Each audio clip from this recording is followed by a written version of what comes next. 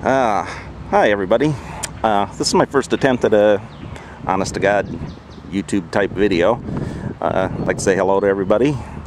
Havoc, Mick, Stu, Banger, Nautilus, Thurbs, Yabo, Natalie, whoever shows up and takes a look at this, JB, Flintheart, don't know who shows up for a lot of this stuff, and probably most of you don't care.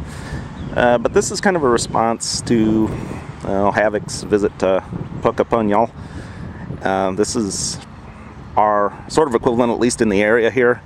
This is Rock Island Arsenal. Arsenal's been here since 1863. Obviously during the Civil War it was founded. There was originally an old fort here on the island, Fort Armstrong. And during the war, this is a Civil War, this is a prison camp. And there's Confederate cemetery here. It's a national cemetery as well. During World War II, they built tanks, artillery, and today they pretty much the howitzer capital of the world here. Build gun mounts, armor kits, and the like. We have a nice little park here with some artillery. And the one you're looking at now is a 280mm atomic cannon. Built during the 50s, a handful of them built. Shoot a several hundred kiloton shell, probably 15-20 miles, which I suppose is alright until the wind blows back your way. And this is pretty much current production. This is a 155mm howitzer, and this is pretty standard. Pretty standard all over the world, at least in the world that buys U.S. weapons. Kind of look around here. We've got, excuse me, got a little M22 Locust tank here, which is an air portable vehicle, built during World War II. And not a big success because we didn't really have cargo planes big enough to carry them. So they'd sling them under the plane, which is really not a good way to, well, move any kind of an armored vehicle. And behind that, the one that got centered, this is a Sherman that was knocked out during the Battle of the Bulge. If you close in on it here, you can probably, you can just barely see above the pistol port where the shell went in. Obviously, this is probably about the way they took it off the battlefield. Yeah, smart guys, they didn't have the rails on them, but that way you could get up there and look down in there. But there's about 50 years worth of just junk, and everybody's used it as a litter box, so. And we have an Ontos multiple recoilless rifle used during Vietnam. Some anti-aircraft guns, artillery from all over the world. Some Soviet, some American, a few German.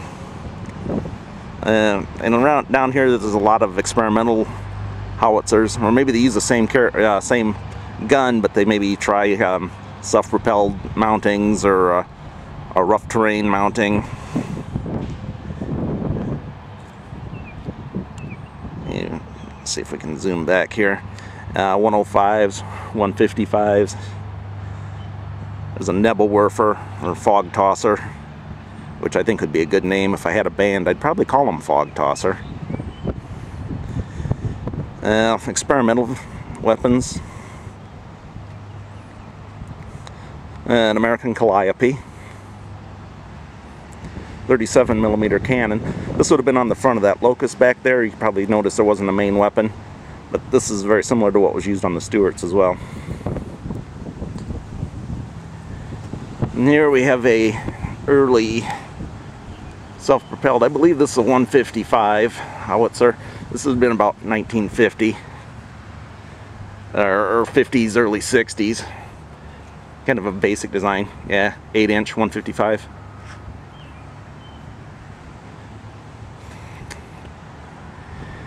This was brought back during Gulf War I, Bump 1, BMP.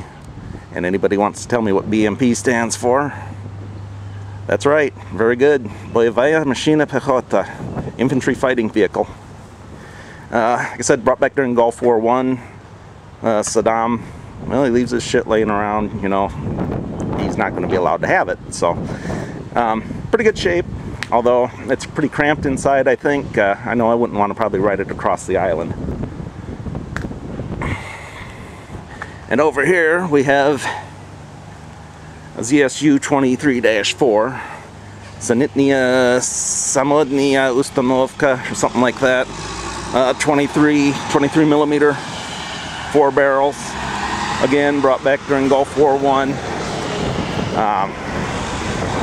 Quite lethal, or at least rumored to be. Hard to say, we was never able to make an anti-aircraft tank that would work. So, anyhow.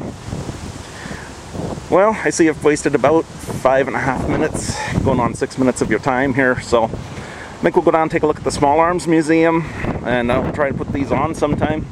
Hope you enjoyed it. Hope you enjoyed the visit, and nice day here. So thanks for stopping by, and we'll catch all you later. Ciao.